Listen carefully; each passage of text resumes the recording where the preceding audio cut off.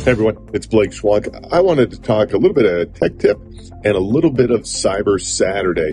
And what I want to talk to you about today is the Internet of Things. And how do we secure those? And then how do we set them up so that they're easier to manage? And I'm standing outside our office where we've got a Ring doorbell. And I know a lot of people would say, wait, you don't like Internet of Things? They're unsecure. Well, there is a way to make them secure, to protect your network and make sure that things are done properly.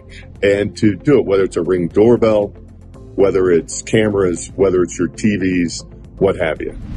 We have smart TVs as well connected to the internet, showing us all the threats across the globe so that we can stay on top of the threats that are out there. And we have cameras that are connected to our network as well. And we have cool thermostats so we can make sure that we're not spending too much money managing the hot and cold in the office, and so everybody stays comfortable. And we even have little Alexas so that when somebody pushes the Ring doorbell downstairs, that everybody in the office knows that somebody is standing at our front door or our back door.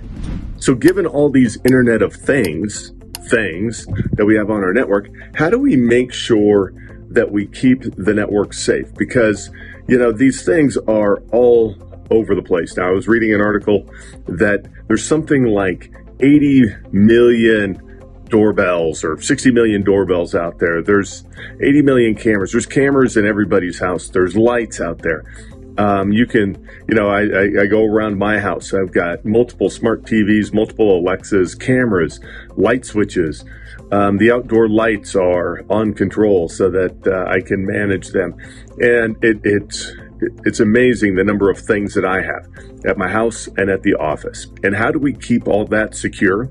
Well, the way that we do it and the way that we keep it easier to manage is you want to make sure that you have a router in your house or a firewall at your house and a firewall in your office that is segmented properly to keep them on their own network. So they get their own set of IP addresses, their own configuration.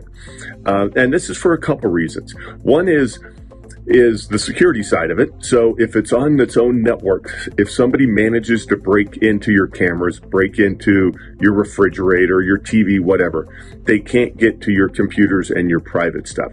And you know, you could name this network and you go to your router, you go to your firewall, your wireless, you set up a separate VLAN, separate network, and a separate SSID. All of this can be found in the help files of your firewall, the help site of your router, and you set up an SSID. The other part of that from a management standpoint is most of these Internet of Things belong on what is called a 2.4 gigahertz frequency on your network. You have 2.4 and 5 gigahertz networks. The most Internet of Things like light bulbs and outlets cannot connect to a 5 gigahertz network. So you want to set up a 2.4 gigahertz network, call it devices or call it outlets or call it, cameras, call it something like that.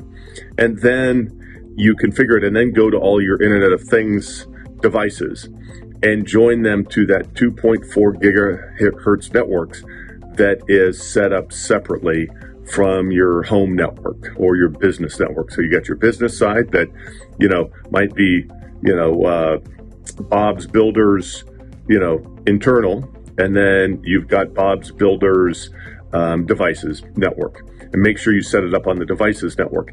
Then if you ever have a threat, you can always really quickly log in and kill that network if you need to, plus nothing over there can get over to it. So that's the biggest thing is of how you segment it. Now, the next level of this, besides setting up an SSID that is only for your Internet of Things devices, and an SSID that segments it, and a VLAN that segments it, the next step is to make sure that all of these Internet of Things, if they provide for it, make sure you set up multi-factor authentication. Now, this is super critical on things like security devices. That's going to be your alarms, your cameras. What you don't want is someone to be able to easily break into your camera system without having to have what's called 2FA, two-factor authentication, or multi-factor authentication.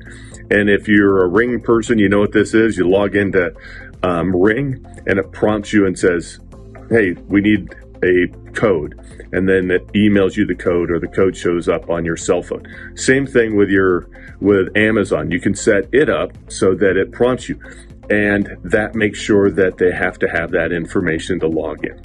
The other part that we really need to think about is, where do we put cameras? I'm really bothered by people that put cameras in their houses. Just creep me out.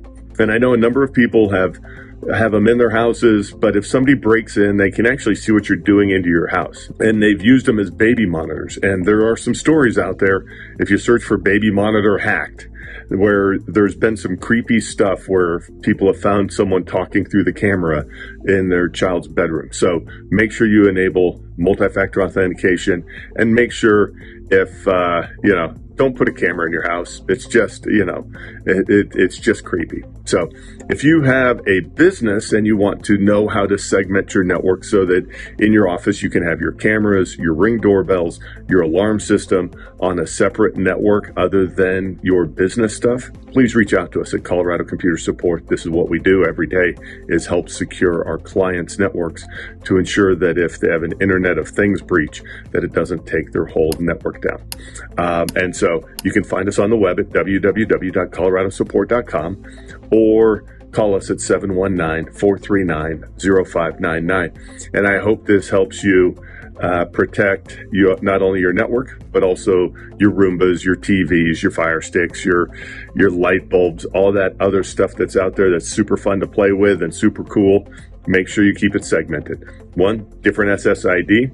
2, different VLAN. 3, make sure you got MFA set up to protect it. Oh, and as always, make sure you got difficult passwords on things, and get a password manager so that you can have different passwords for everything that you manage. And I hope you have a great rest of your weekend.